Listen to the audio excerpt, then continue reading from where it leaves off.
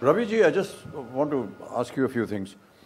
You know, a child's early years have a very disproportionate impact on the rest of their social, mental, emotional life right up to adulthood. So, do you think the birds and bees talk, I mean, you know, normally we would be more formal and say sex education talk on growing life skills is important?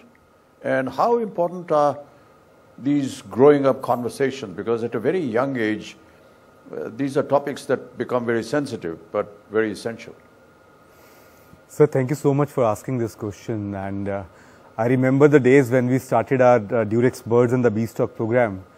And we were also seeing the resistance on the growing up curriculums, not just in India, across the world. And if you just Google it, and if you write 3 words, which is CSC, which means the continuous sex education, it starts with the stop CSC. It's among the top 5 searches, and there's a huge lobby which supports stopping CSC, which means kids should not get access to the growing up education. Similar challenges are there in India also to some extent, but very proudly telling, sir, all the northeastern states, even the chief ministers are working very closely with us, and there are formal MOUs signed up with the state governments. And it's not just limited to, growing up conversations on sex and sexuality, but it's much beyond that. One of the very interesting part was yesterday, which was the World Hepatitis Day. And the conversations on hepatitis, the conversations on growing up, the conversations on consent, the conversations on, equity, the conversations which makes, kids, coming close to each other, having a peer education model, where you just don't need a teacher every time to explain to them. And with my leadership team and with Dilen and others, we are trying to introduce something, sir, which is the first India's dictionary on 5 keywords, which ranges from the consent, equality, and a few others, so that that dictionary reaches to everyone. And it's a very, it's very interesting dictionary we are working on as a concept. We're also seeing there is a big number of girls who are getting pregnant at a very less age, because I have launched these programs earlier in Nigeria and Africa. Until I entered, a particular geography of India, which is Northeast, I had no clue. Like there also, there are underage girls who are getting pregnant and they have their special needs.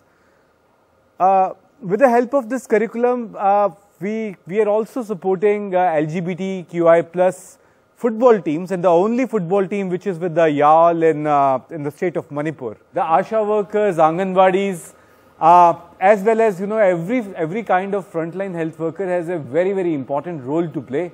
Yeah. Because until someone is going to tell them in the Anganwadi day, nutrition day, health day, hepatitis day, World Health Day.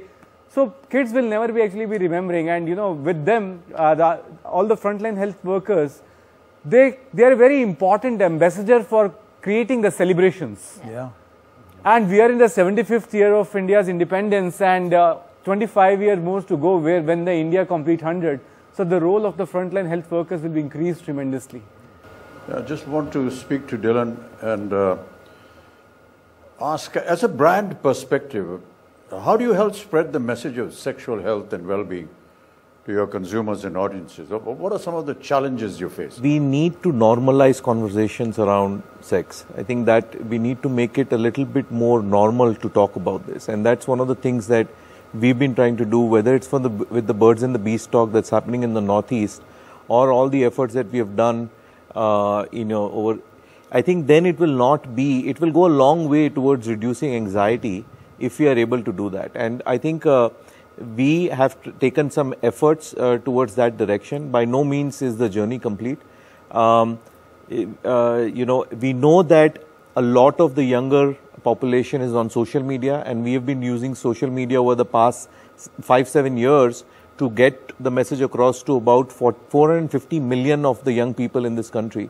We are also talking about women empowerment when it comes to sexual health. We have actually through campaigns like Come Together,